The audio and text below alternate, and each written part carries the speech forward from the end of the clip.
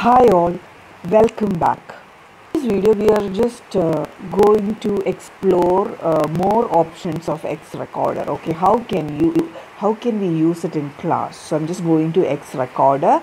So when you click on this xrecorder, just click on so when you click on this xrecorder, you can see that automatically these three icons appear on your screen, on your mobile screen. Like you can see a camera thing here, then you can see a brush thing here, and you can see a photo thing here. Okay, so these are the three things here on your screen, and this is very easy. Okay, so you don't have to always open this xrecorder thing, and you can find this thing here also. See, you can see record option, screen option, tools, home, exit, everything here also. Okay, and next is like when you want to start a class, and what you can do is like you can just go to your page. Yeah, I'm just going to take this one PPT. So either you can select it from here. See, you can see the record button here. Otherwise, just click on this button. Okay, so here appears 4 icons. Okay, so this is the recording thing, and again settings. So you can go to settings, just click on settings,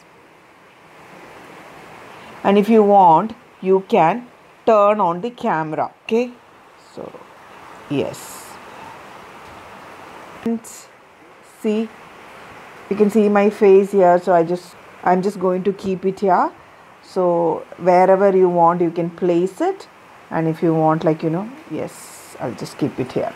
So I'm just going to teach the lesson. So my topic is what is online journalism, and you can just give start recording. Okay, so it just record. Okay, because I'm using another screen recording tool to record this thing, it is not supporting 2 recording tools. Okay, so as I told you, 2 recordings, like you cannot use 2 recorders together. So I'm just using now, I just switched to xrecorder. So you can see that this icon here, so you can see that it is getting recorded here.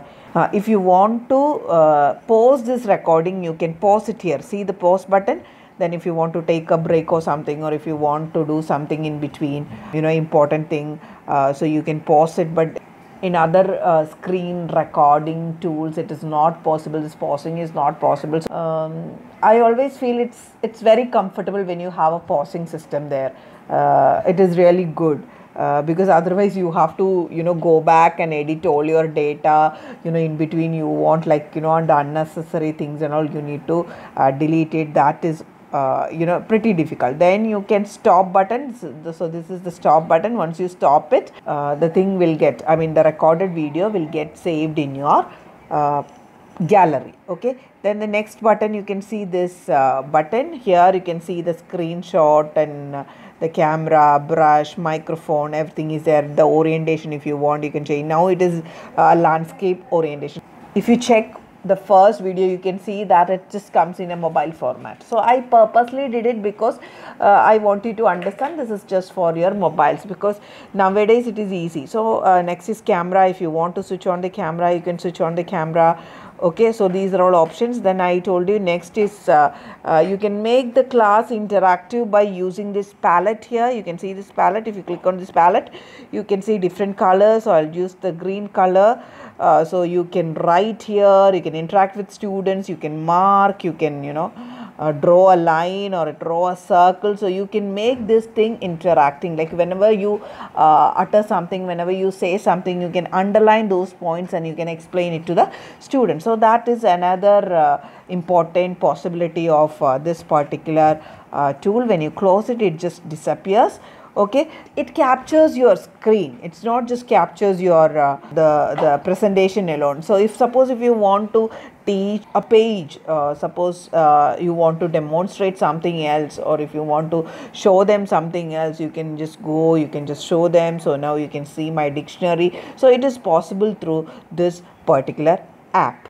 Once you stop the video, you get a window like this, that it shows like your video saved in a particular folder, or you can see it in your gallery also. So if you want, if you feel it's not good, you can delete it there. If you want like edit it, you can edit it. If you want to forward it, you can forward it. So that is also possible here. To record this particular thing, I use another tool, that is screen recorder. Okay, so this is the screen recorder. So it also has the same almost same application, and this thing came before xrecorder. So when xrecorder came, actually people stopped using screen recorder because xrecorder has more options than screen recorder. Okay, so both work in the same manner. Okay, so you can use both these things, and as I told you, xrecorder has more facilities, and it is easy, very user friendly. So you can try that. If you have just a mobile phone, you can teach your students with that mobile phone. You don't need a desktop or a camera or other web tools to actually record your screen. So you can use your mobile phone. So make use of these very small app and try it. It is different and it is really good. Thank you.